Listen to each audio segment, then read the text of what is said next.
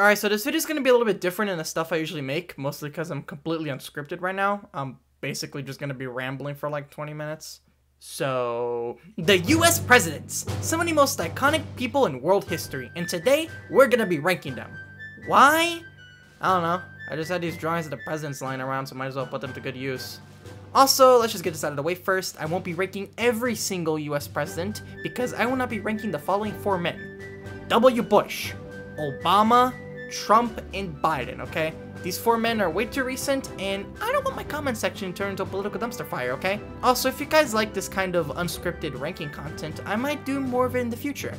Maybe I could do kings, sultans, emperors, you name it. Not dictators, though. I won't be doing one about dictators because I have something else planned for history's dictators. Wink, wink. But you're gonna have to wait to find out about that later this year. Alright, let's begin. So, starting off with George Washington, we're already starting off with the best president. Everybody already knows this, alright? George Washington is probably the best president the United States ever had. The main thing that makes George Washington a great president is that he was the only president to never associate himself with any other political party. So, like, he appointed people to jobs not based on their political party, but based on their talents, which, for the country overall, that's really good. And the other reason why he's great is that he limited his own power to make sure that no future president could be too powerful, and judging by some of the idiots coming up, that was probably a good call, so yeah, S tier. John Adams, okay.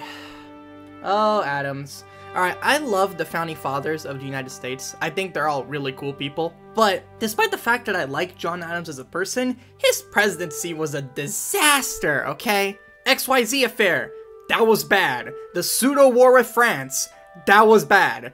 The Alien and Sedition Acts, that was really bad. How authoritarian he was, that was bad. He's probably the most authoritarian president the United States ever had. Well, him and Lincoln, but Lincoln had the excuse that there was a war going on. So yeah, Adams, I love you, bud, but your presidency was terrible. D tier. Not F tier, but D. But then we go from a bad president to my favorite president, Thomas Jefferson, alright? I love Thomas Jefferson. He's just so cool, okay? He's the guy behind the most iconic document in American history, the Declaration of Independence, okay? I literally have a copy of this paper hanging right next to my office, okay? That's how much I like Jefferson. So, how's his presidency, though? Well, the main thing that he did was the Louisiana Purchase, which was a really good decision. He got it for so cheap, and it basically doubled the country's borders overnight. Other than that, he's a redhead. I love redheads, if you can't tell. And the only real bad thing I can say about Jefferson is that he was kind of a hypocrite because he hated the Bank of the United States, but when he needed money, he went to the Bank of the United States. So, yeah. Still, A tier. Highest of A tier. Okay, James Madison. This guy, okay, I like Madison. I think he's a very cool and very intelligent dude. Like, I would say he's like Voltaire levels of like philosophy. However, despite the fact that I really like him, the highlight of his presidency was the War of 1812, which was a war that went really badly. Like, it was a massive stalemate. So despite the fact that he was a good president, his presidency was not the best time to be an American, so B tier. James Monroe. So the main reason why he's famous is for the Monroe Doctrine, which was European powers couldn't have colonies in the New World anymore. And also he founded a colony in Africa called Liberia, which was kind of a failure, but whatever. So he had a more aggressive foreign policy, but he was really just a continuation of what Madison was doing, so B tier.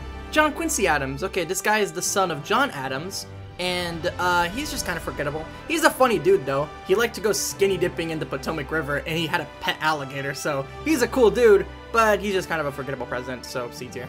Alright, Andrew Jackson. This is where things start getting a little controversial. Alright, Andrew Jackson is a pretty cool politician. He, like, dueled people in the White House lawn. He had this giant block of cheese. He threw this massive party in the White House that completely trashed the place. So yeah, cool dude. The main good thing that he did as president was universal suffrage. Before this, only rich people could vote, but after that, anyone else could vote. Unless you're a woman, or a slave, or an Indian, but other than that, everyone else could vote. But speaking of Indians, the other reason why he's famous is for the Indian Removal Act, alright? That was really bad. Really bad. The closest thing the United States ever had to a straight-up genocide. However, I'm of the opinion that even if Jackson never became president, something similar to the Indian Removal Act was gonna happen anyways. It was just an inevitability. Now, did Jackson accelerate the process of removing the Indians? Absolutely, he did. I'm gonna give him A tier, though. Low A tier, because the Indian Removal Act does knock him down a lot. Alright, now we have Martin Van Buren, another forgettable president. He's just a failed version of Jackson. He tried to continue Jackson's policies, but he wasn't Jackson. He wasn't a lovable melonomaniac, so he kind of failed, so C tier. Now we have a very quirky duel of presidents. We have William Henry Harrison and his vice president and successor, John Tyler. William Henry Harrison was president for 30 days. C tier. Next, John Tyler. Okay, this guy's an idiot, okay? Him and George Washington are the only presidents to not have a political party, but unlike George Washington that specifically did not want to associate with any political party, John Tyler didn't have a party because he got kicked out of his own party, the Whigs. Why? Because everything that he did supported the opponent party, the Republicans. Imagine being the leader of a group, of a team, and all you do is support stuff the other team wants. What kind of idiot are you? Plus, fun fact, he's the only US president to not be honored in Washington because when he was old and crusty, he was part of the Confederate Congress. Which means that he's not just a bad president, but he's also a traitor. So yeah, D tier. Not F tier because he's not a horrible politician. However, he was a stupid politician, so D tier. James K. Polk. This guy's kind of cool. He only had one term, yet he managed to annex Texas, go to war with Mexico, beat up Mexico in said war, annex like half their country, and bully the Hudson's Bay Company into giving him this territory, basically giving the United States its modern-day borders. And then soon after he left office, he died. So yeah, doing so much in such a short amount of time, that's very impressive. A tier. Alright, so now we have another duel of Whig presidents. Zachary Taylor. This guy was president for just a year because he died after eating some intoxicated cherries of milk. C tier. Next we have his vice president successor, Millard Fillmore. This guy is okay, but he is the guy that signed the Compromise of 1850, which most historians agree is one of the leading causes of the American Civil War. But what was he supposed to do? C tier. So now we have another duel of quirky presidents. These two are probably some of the worst presidents in American history. We have Franklin Pierce and James Buchanan. Okay, so context for those who don't know anything about US history. During this time, the US was tearing itself apart over the issue of slavery. So they needed a strong leader to help the government not collapse in on itself. Instead, the government got two do-nothing presidents. First, they have Franklin Pierce, who did nothing during Bleeding Kansas, which was one of the most brutal events in American history, and he did nothing during John Brown's rebellion. So basically, when the country was in crisis, he did absolutely nothing, so F tier, but he's nothing compared to James Buchanan, who also did nothing when the country faced its biggest crisis in all of its history. When the southern states were leaving the Union, he did nothing. He didn't send troops, he didn't denounce the secession, he did nothing. He didn't even send an angry letter, okay? He did nothing as the country literally fell apart. So yeah, he goes into F tier too. However, after two garbage presidents, the US finally gets some competent leadership. Abraham Lincoln. I don't think I have to say anything here. Everybody already knows Lincoln is awesome, okay? Great wartime leader during the Civil War, led the Union towards victory against the Confederacy, brought the country back together after it was tearing itself apart, and the biggest event of his presidency, in my opinion, the Emancipation Proclamation, okay? Which ended slavery and brought freedom to millions of people, making the US finally truly the land of the free. So yeah, S tier. Unfortunately, he got shot by a mediocre actor, and the country fell into the hands of his vice president, Andrew Jackson, who is another F tier president. Alright, so the Civil War is over, the country is in ruins, and the country needs a strong leader to lead them through Reconstruction, through these hard times. Andrew is not that person, okay?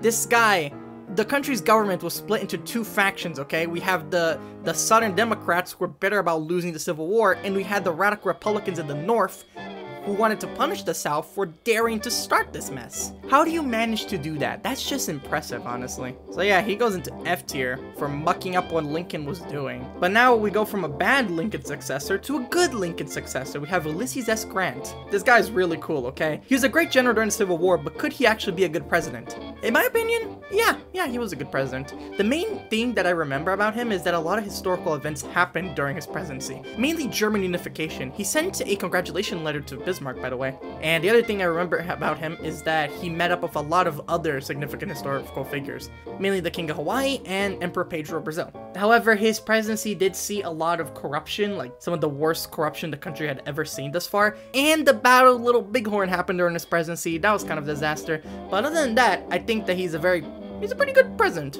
Not the best, but Could be worse, so B tier. Rutherford B. Hayes. This guy is just kind of forgettable. The main reason why he's remembered is actually that has nothing to do with the US, is that he signed the peace treaty between the Triple Alliance and Paraguay after the Paraguayan War, which is the reason why Paraguay still exists to this day and wasn't carved up by Brazil and Argentina. So he's a national hero in Paraguay. Imagine a US president being a national hero outside of the US. That's pretty funny.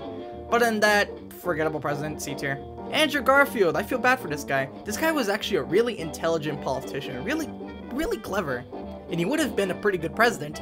Unfortunately, he was shot by a crazy person in a train station, so he never actually got to be president properly. C tier, poor guy. Chester B. Arthur, literally who? Alright, I'm someone that knows a lot about US history. I have no idea who this guy is or anything that he did. He's probably the most forgettable US president. I don't know. C tier? I don't know. Alright, Grover Cleveland. So Grover Cleveland is that one US president that gets memed on a lot, and I have no idea why. A lot of people really like Grover Cleveland as president. They would even put him in like top 5 best presidents of all time. Which, don't get me wrong, I do think he's a good president. Just not like the best. He's definitely a little bit overrated. The main reason why he's famous is that he's the only president to have 2 non-consecutive terms, which means that he was president, then he lost an election, and then he became president again, making him the 22nd and 24th president at the same time. But other than that, he was okay. He was pretty good, except for the financial crisis, but that wasn't his fault. B tier. Alright, so now we have the guy that was president in between Cleveland's 2 presidencies, Benjamin Harris. Literally who? I said that Arthur is the most forgettable president, but honestly, I'm starting to think Benjamin is the most forgettable president. I literally have no idea what he did, okay? Alright. What did he do as president? Oh, I do remember. He did do one thing as president. He increased tariffs. Boo! B tier. Alright, William McKinley. Just like Grover Cleveland, a lot of people like McKinley, but unlike Grover Cleveland, that I can kind of understand why people like him, I do not like McKinley, okay? Alright, he's famous for 2 things. First, number 1, the Spanish-American War. Now, was the Spanish-American War a success for the United States? Heck yeah, it was. It was a massive success. But it was also kind of a jerk move, alright? The Maine was not blown up by Spain. Let's put it that way. So, this was an unjustified war. But it was a very successful war, so it was good for the United States, just kind of a jerk move.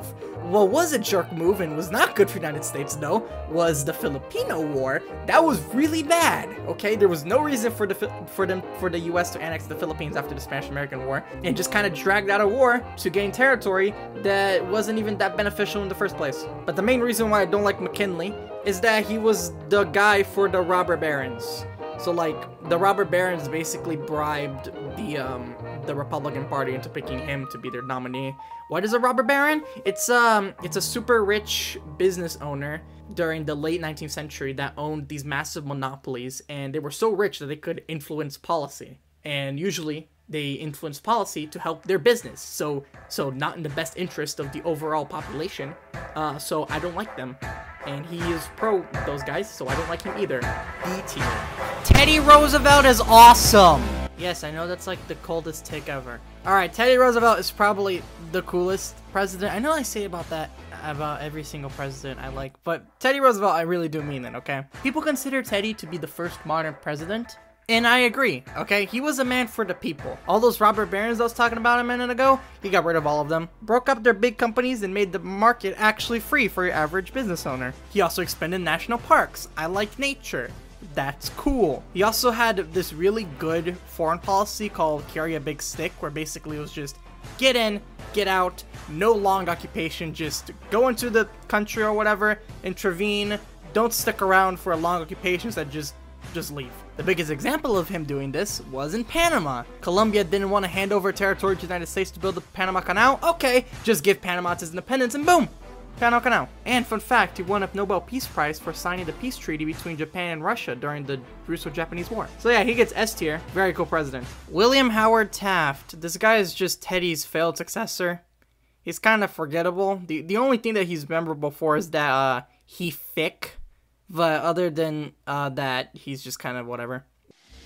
There is a new party, which it is difficult to carry to rise. Wilson! Woodrow Wilson. Oh, okay. Woodrow Wilson is, in my opinion, the president that did the most damage to the modern United States. All right, I don't like him. I don't like him. Mainly because of his foreign policy. Wildrosianism, however you pronounce that. This is bad. This is bad. This basically, it says spread democracy, which sounds like a noble cause, but in reality, it just means that when the United States intervenes in another country's affairs, there's going to be a long occupation to try to mold the country into a American-style republic, and most of the time, it fails. Fails very hard. And the United States decided to, instead of going with Teddy's good foreign policy of carry a big stick, most presidents decided to go, for some reason, with Wilson's version of foreign policy, which is bad. It led to a lot of unnecessary bloodshed across the world. That's really bad. I know I'm getting a little political here. I'm sorry, but I just feel really strongly about this. And he also did this especially in Latin America, and as someone from that continent, I don't really like that all that much. What else? Oh, his acts during World War I were really bad. They basically just spat on American democracy and freedom. Anyone who criticized the war could go to jail, even worse, be drafted to go fight in Europe. That's really bad, really authoritarian too. And also, I subscribe to the idea that we should not treat historical figures by today's standards. We should treat them by the standards of back then. But even for back then standards, this guy was really racist, okay? He had the audacity to play A Birth of a Nation in the White House and dared to call it historically accurate. Dude. So yeah, I don't like Wilson. F tier.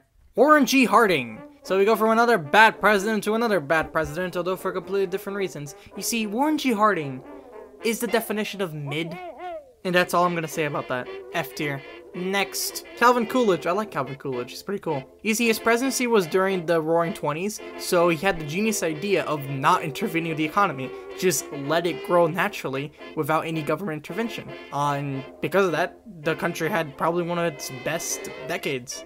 B tier.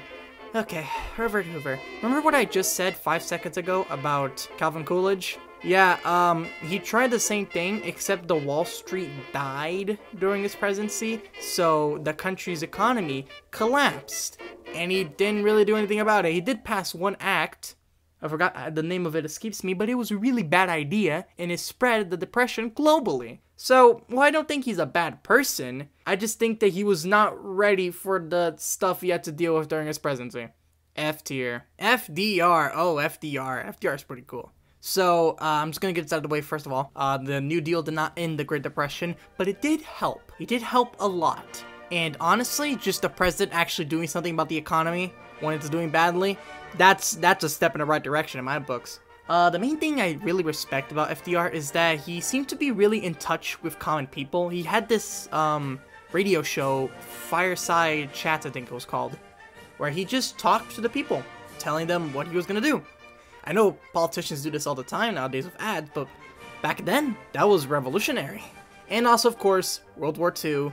I'm not going to give him credit for everything that the U.S. accomplished during World War II. However, he is the president, so he's the commander-in-chief of the U.S. Army, so I'm going to give him a lot of the credit for World War II, because the U.S. did amazing during World War II, okay?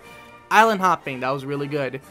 D-Day, that was really good. The invasion of Italy, that was really good. But the main reason, the main thing that the United States did during World War II that I think was amazing was Lend-Lease, okay? Britain was on the lifeline. The USSR was at the brink. But they managed to pull back, and a good chunk of it was because of Lend-Lease, the United States just giving them the resources they need to actually fight this war. So yeah, he goes into S tier. Our last president to go into S tier, by the way. Harry S. Truman. I like Truman. I think he's a good president, though I do think that he had a lot of problems during his presidency. The Truman Doctrine was stupid. It was inevitable, but it was also kind of stupid. I like the civil rights thing that he did. I don't remember what it's called. I like that. And the biggest thing that he's famous for is the nuking of Hiroshima and Nagasaki. That was a very difficult decision that he made, and while it seems harsh to nuke cities, that was what had to be done to end the war as quickly as possible and to end the wasting of lives as quickly as possible. So that was a tough decision for him to make, and I kind of respect him for making it. Also, he called Oppenheimer a crybaby scientist, which is really funny. So yeah, B tier, a good president, but a flawed one. Dwayne D. Eisenhower. I really like Eisenhower.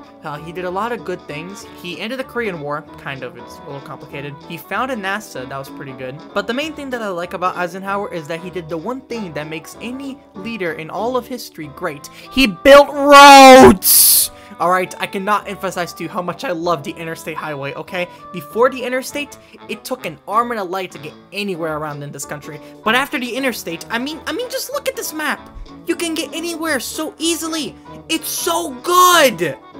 A tier. Speaking of A-tier presidents, John F. Kennedy. Okay, I like JFK, alright? He was only president for 2 years. However, he did a lot during those 2 years. He pushed for civil rights, although he didn't sign the bill. He didn't live long enough to do that. He started the space race, which was very good. It eventually led to the moon landing, which I feel is one of the biggest achievements mankind has ever done. Probably the biggest achievement of mankind. However, the main reason why I really respect JFK is for his handling of the Cuban Missile Crisis, okay? This was probably the closest the world ever had to the apocalypse. And if less competent men were in charge of the world leaders at the time, face it, we probably would all be dead by today, alright? So I'm gonna have to give him A tier because I like not being dead. But then he was assassinated and replaced by his vice president, Lyndon B. Johnson.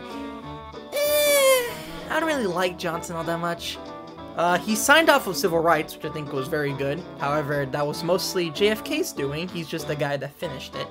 But the main reason why I don't like him is because of the Vietnam War, okay? I'm sorry, alright? I don't like the Vietnam War. It was unnecessary. It costed thousands of American lives. And it failed.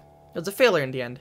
It should have been an example of what not to do in a foreign conflict, in a foreign interventionist conflict. A lesson that the United States is still to this day to learn. I know I'm getting political again, but I'm sorry, I really don't like Wilsonianism. He's okay, but the Vietnam War brings him down a lot, so D tier. I'm sorry, Johnson, alright? You're not a bad dude, you just did a really stupid war. Alright. Richard Milhouse Nixon. Okay? This is probably going to be my most controversial pick, well, other than Andrew Jackson. I like Nixon, okay? I really like Nixon, but what about Watergate? Look. Tell me one politician that hasn't done something scummy, okay? Alright? I like Nixon. I like that he opened up relations with China. I like the environmental thing or whatever that he did.